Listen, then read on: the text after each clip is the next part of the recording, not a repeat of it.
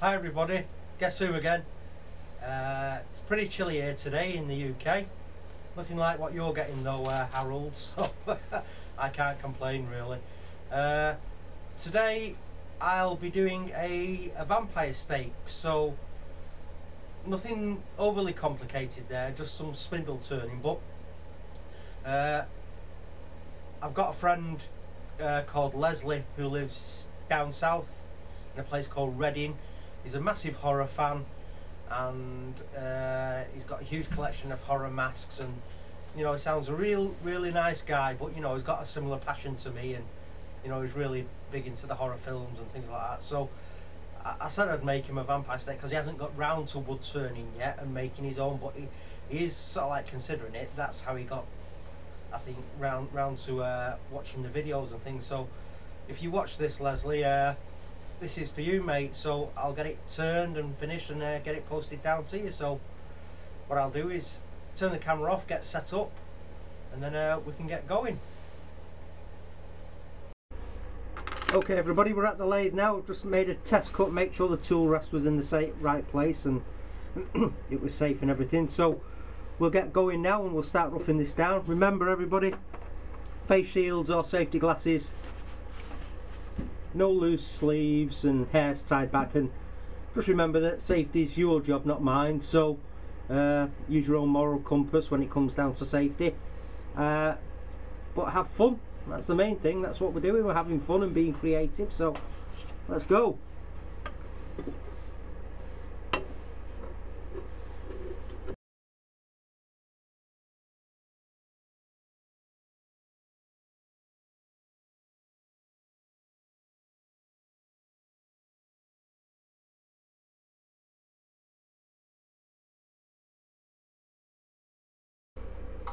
Okay everybody, I've got it pretty much roughed down into a cylinder now, and then I've just been having a put it in the chuck as well.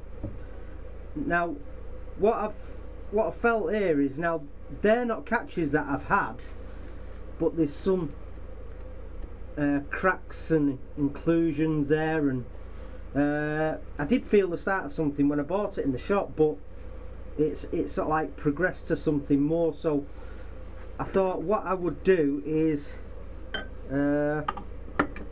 just try and fill them now, just to stabilise them a bit. So I've got some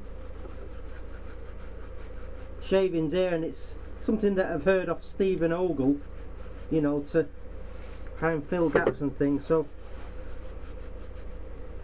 what I'm going to try and do is just get some wood pushed into those. Now this is going to be turned right down because this will be the point end of the stake. So I'll probably turn that away. Well, I will do, but I don't want getting, you know, to have a catch, the wings of any gouge or something catch them. So I'm just rubbing some sawdust into them,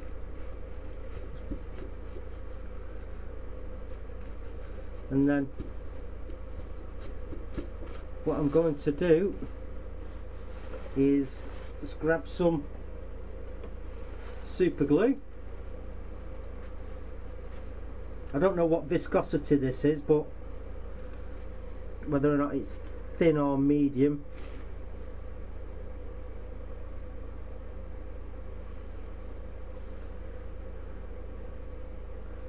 You know, I can, so I hope I've got that in the right place. Let's get some accelerator now, give it a blast, and I'll give that a couple of minutes to set up. Right, there's some glue in there now and wood, so hopefully that should just steady things up. I'm not bothered about it being perfect because it is going to get turned down. I might not even get to that distance along the oak, but I feel happy with getting something in there just to bolster it up. Right, so what I need to do now is just start at the handle end and roughly work out where my hand's going to be.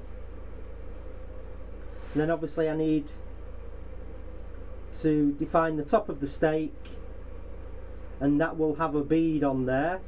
Then there'll be the portion where you grip, and then there will be another bead here, and it's all to aid with the grip and stop your hand sliding up and down. So what I need to do,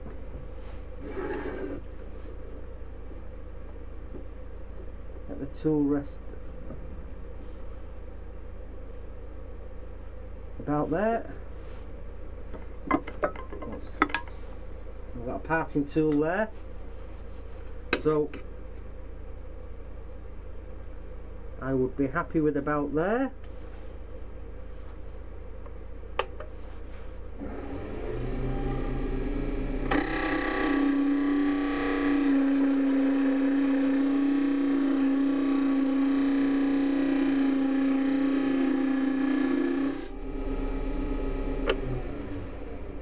Turn the lathe off.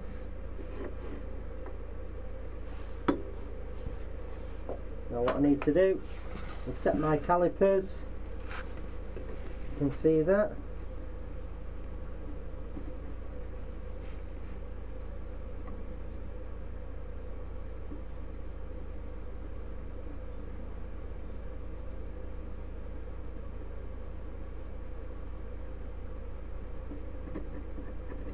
Okay, so they're slipping over there now.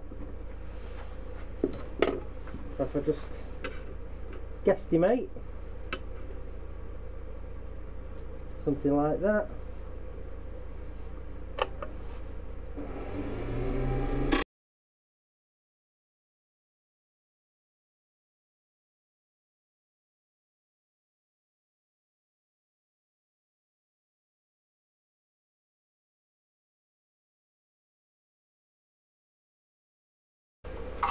Right, so what I'm going to do now is I'll start tapering down the bottom portion of the stake.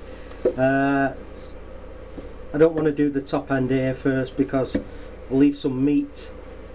So this portion that will be getting thin, I'll just start tapering it down now and just go with what I think feels right. Sorry, so let's crack on.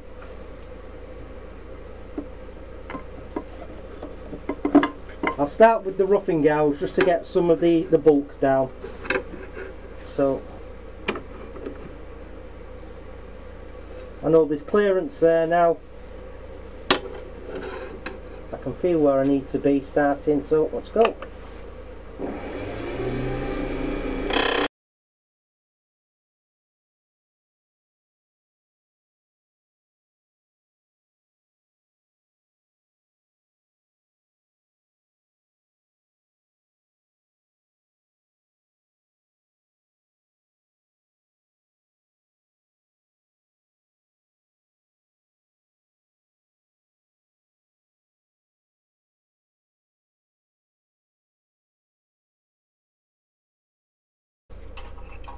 Okay, well I'm sort of like getting to the shape that I needed now here with this bottom part, so I'm just going to get the scraper on it, and just quite a lot of torn grain, so I'm just going to get the scraper on and see if I can just smooth that out a bit.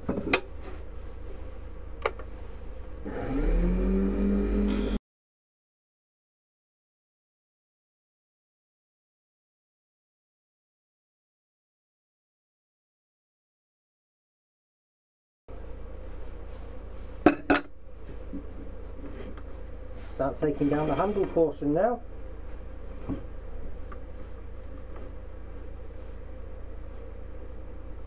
I think I might have a go with the carbide cutter, the square one, I think.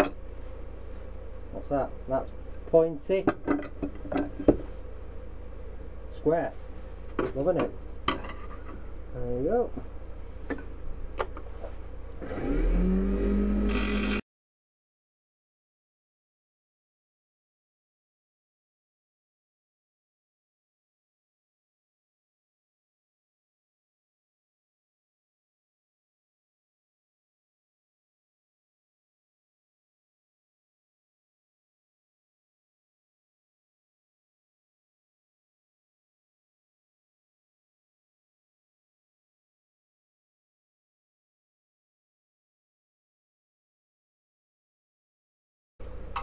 Okay, I've pretty much got the shape that I want now. I'm going for some like almost like a needle, so something very sharp and pointy. Really, don't know how do I best describe it. Something very stabby. So what I need to do now is just these beads is really round them over. So let's just know where I'm going here now. So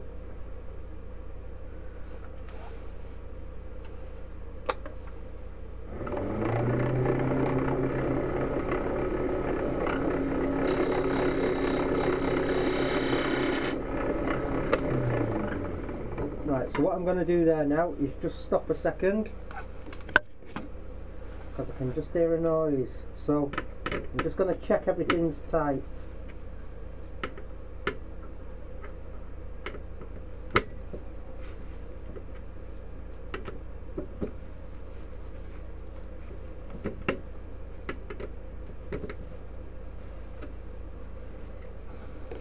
So that's nice and tight in there.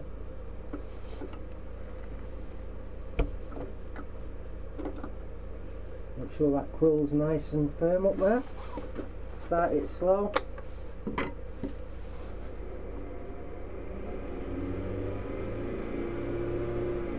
Right, that appears to be okay now, so I'll just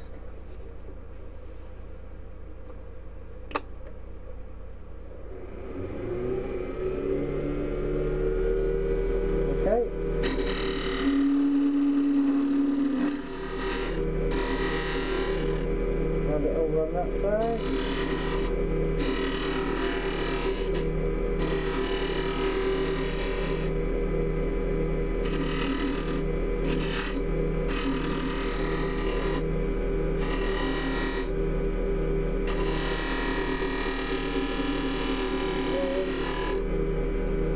Right, just have a feel of that now. See if things are going.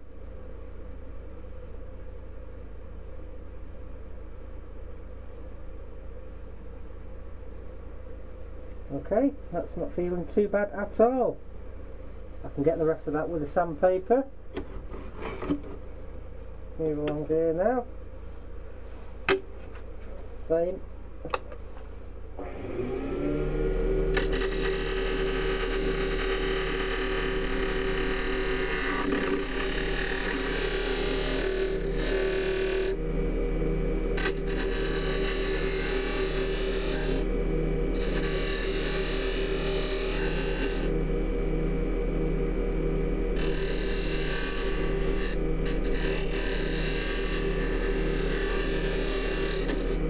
Piece of oak, it's like iron.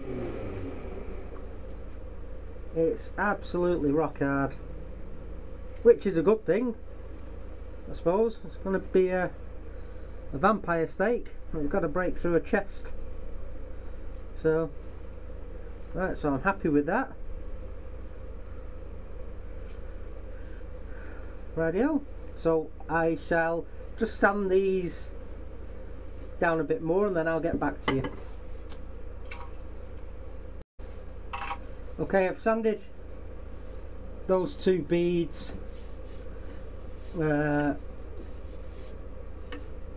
just to smooth them out a bit, but obviously I'll be working up the grades now. So what I need to do is part off the point end, and it's in a chuck, and then I'll really give it a like refine the point. So need to get that. Like that.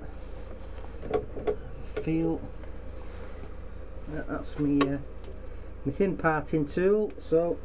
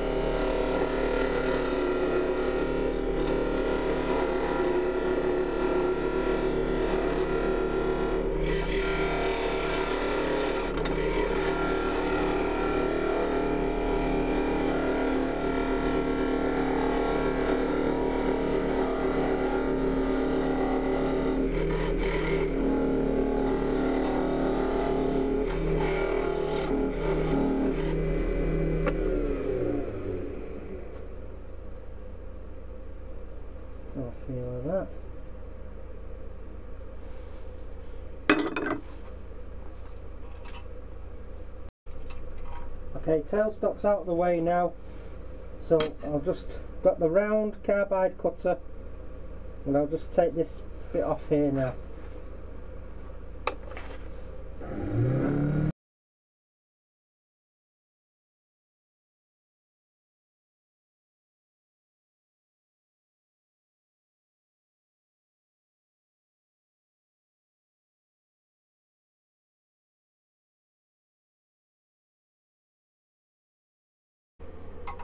Right, what I'm doing now is I've got a point on that, so I've just got some 80 grit because this oak, it really is really tough stuff.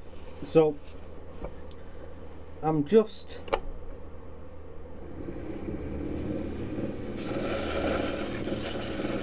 putting a point on the end now, but as I'm doing it, I'm working from the very tip and trying to shape it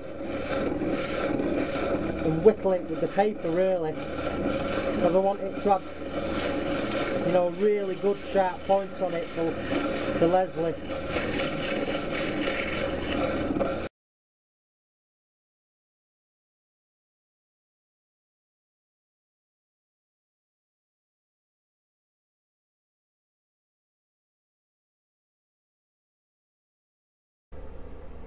Okay everybody, I've just got the camera out of the tripod so let you have a look now. So I've finished sanding now up to 600 and it's smoother than a smooth thing that's just finished first place in a smooth competition. So the points really good, nice and sharp.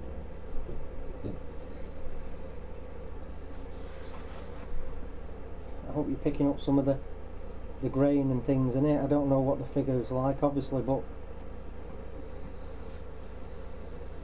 there you have it. So what I'm going to do now is seal it all and cut it back and then apply the finish.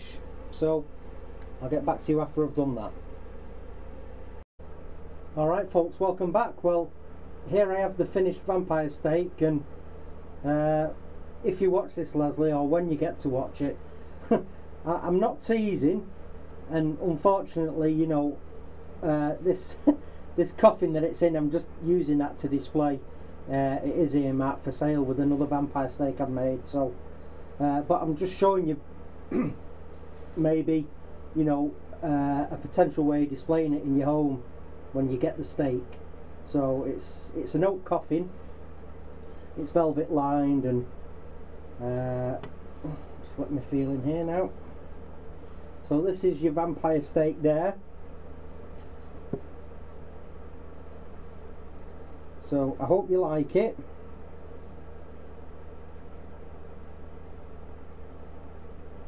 And it's got a lovely feel. I don't know if you can see any of the. I'll gently rotate it. See if you can see any of the figure in the wood.